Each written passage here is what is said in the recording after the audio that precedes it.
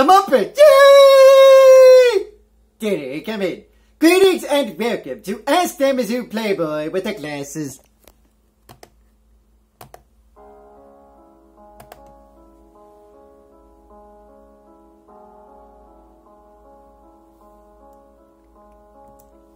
What should the next Muppet show / movie be?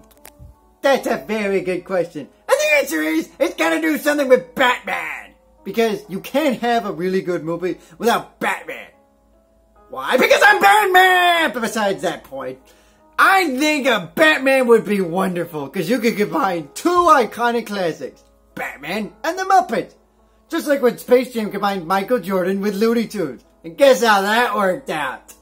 I'm telling you, you do a plot that involves Batman, you're instantly gonna get a hit. Besides, it's not like any of the Hollywood actors can come up with anything as creative as my intelligent mind can. Think, people! No, seriously, note to Hollywood, you need to be more creative. You are goddamn lazy with your goddamn movies nowadays. That's where I come in. Batman movie! Or better yet, if you really want to go down the path of darkness, a Playboy type movie! You know, starring Hugh Hefner, the ageless wonder, who will never die, but I'll still get his mansion. But that's besides the point. Have him be in a Muppet movie! And by golly, can the possibilities be endless. With guacamole! Yes! Now, if you're wondering what the plot would be, I'll let Commander Loser I'll let him talk about this one. Hey, Commander Loser! Stop calling me that! Yeah, whatever. What do you think the plot would be for a Batman-type Muppet movie? Oh, I'd say Miss Piggy gets captured, Kermit has to save the day, and with the sidekick of Batman... Wrong! Now what about the one with Hugh Hefner? I'm not fucking doing a plot for that one, that's gross! You do it! Okay. Pool party! That's all you need to know. Yeah. What is the current status of Kermit and Miss Piggy? Well, you know they've been on and off, and even on the show, not the Muppet Show, but the most recent show of the Muppets that got the boot, unfortunately. They were on and off, and look like they're going to be on again. Well, they're off. Because Miss Piggy is currently in my possession. As a matter of fact, she's right over there. Would you excuse me for a moment? Oh my God! Eat your heart out, Kermit the Frog! Yes. Will Fozzie the Bear ever be as funny as George Carlin? Let me think, it's on the very tip of my tongue. Ooh, it's a tough one. And no, of course not! Have you seen his fucking acts? They're nowhere near as funny as George Carlin. Besides, What's His Nuts and the other What's His Nuts, the two geezers that like to critique people about as great as the Commander Loser. Hey! Actually, I scratched that. Not as great. Better than the Commander Loser. Stop it! They are ripping out Fozzie the Bear. I'm surprised he doesn't get the hook whenever the hell he tells a funny joke that's not funny. Like the one time when, oh, I don't know, he talked about a chicken in a banana field, and all of a sudden that turned into nothing, and then all of a sudden, whoosh. But Fozzie the Bear needs to freaking do something else. And I know exactly what he could do. Be a game show host, have that not go well ratings-wise, your career is spiraling out of control, everything's lost to you, and you fly the coop. Kind of like the late, great Ray Combs, who will never top Richard Dawson, no matter how decent he is. And that's the path Fozzie the Bear will lead, because you will never top George Carlin. So help me God. Which reminds me, do you want to know what the 10 Commandments should be? No, nobody needs to know! Alright, fine. The 10 Commandments should be, thou shalt always be honest and faithful to the provider of thy nookie, and thou shalt try real hard not to kill anyone, unless they pray from a different invisible man from the one you pray to. And if there's a third one, it should be, thou shalt keep thy religion to thyself. That was 3! Why is it 3? Have you not watched this fucking... Alright, that does it. For being in the Stone Age, Commander Loser. And did you fucking review that skit? God, you're a lunatic. Fine, I'll change it back. Mystical, magical, mystical, magical. Make Commander Xander do reviews all over again. Whoa, what the hell just hit me? Excellent! The amnesia seems to be working quite well. Will Gonzo be the next Evel Knievel? Now that I do believe is gonna happen. Have you seen his incredibly insane stunts? Like the one time he tried to hypnotize himself while lifting a 500-ton weight? And guess how that worked out? He walked out of there like a fucking accordion. He's daring enough to do just about anything. Which is why I think he will be the next Evel Knievel. In that he will go down a ramp on his motorcycle, go through the ring of fire! And over a flying great white shark. And land in the water of piranhas where he'll be eaten alive. And that'll be his untimely death. But that's the way to go out if you're gonna be the next Evel Knievel. So help me God. Who was the best guest star on The Muppet Show?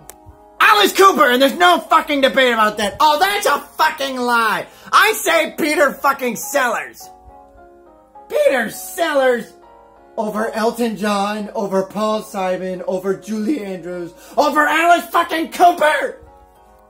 Yes, Peter Sellers makes a terrific Inspector Clouseau. That doesn't mean he was the best guest star. Alice Cooper, because that was by far the darkest Muppet Show you have ever seen. So dark that kids can't even watch it. And that's what makes Alice Cooper so intimidating. You do not want to mess with that snake lover. Just ask Eric Foreman. He was fed to the snake in that one episode of that 70s show. You know, the one where Donna gets a new radio show and all of a sudden Eric is daydreaming about what's going to happen between the two of them, and Donna is having a time of her life with Alice Cooper, and Cooper says, "Let's feed your boyfriend to the snake." Well, it turns out that's what fucking happened. Because that was Nagini, Lord Voldemort's snake, who ended up eating away Eric Foreman. Yeah, that's right. Alice Cooper is a noteworthy believer of Lord Voldemort. And yes, I'm mentioning his name. For those who are afraid of he who must not be named, I will say it again. Lord Voldemort! Lord Voldemort! Lord Voldemort! But we're getting off topic here. Alice Cooper was fucking intimidating. And by golly, is his songs phenomenal. You cannot top that. Elton John was a close second, though. You see my pattern here? Musical guest shows. 1 actors, nada. Eat your heart out, Star Wars! Nobody likes Mark Hamill. Unless he's the Joker. Yes.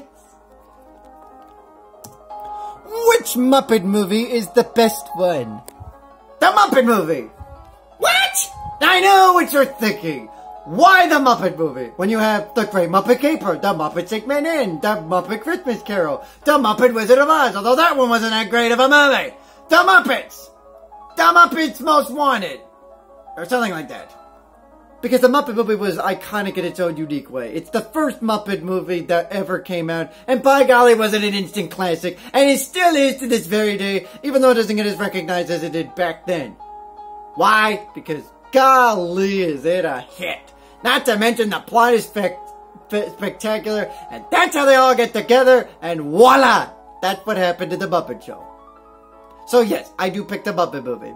Anybody got a problem with that? I like the Muppet Wizard of Oz and What? That was the worst one! Alright. You're just as clueless as Commander Loser, Willie, so you get the same treatment. Hey, by the way, when are you gonna do a review? Oh yeah, never, because I just disintegrated you. Nobody likes you anyways. Alright, I'll change them back. Mystical, magical, mystical, magical. Will he be a hobo? Come back and change him. Oh my god, that was great. Yeah, wait, no, we don't have time for that crap. Next question.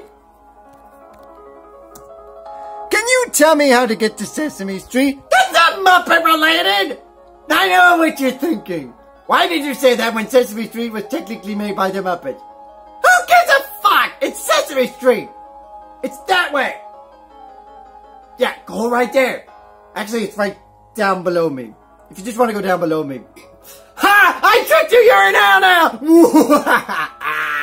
Wink guacamole! Yes. Does Doug Walker make a mean Kermit impression? Oh, you better believe it. I know what you're thinking. What the hell do you mean? Do you mean like a really good Muppet or like mean as in mean? Well, I'll let you be the judge of this. Courtesy of... Not you.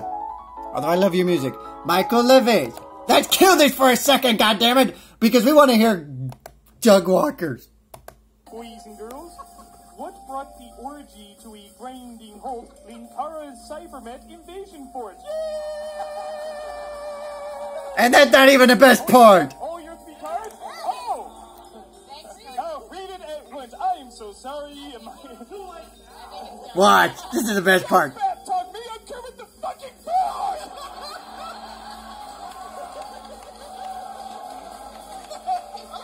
Motherfucker! That's right. That's your proof. Any questions? What is it, Kermit the... I'm not even gonna bother you anymore, you're too pathetic. Yes, that is an awesome Kermit the Frog impression. Now, while we're on the subject of Doug Walker, let me be in your jail, let me be in your jail, let me be in your jail. Why was Batman never connected with the Muppets? Because the Muppets are happy and prideful and Batman is dark and cruel. Do I know why? Because I'm Batman! This is thatMizzouPlayBoy with the glasses saying, there's no such thing as a dumb question, but there are awesome Muppets! Yay! You dumbass!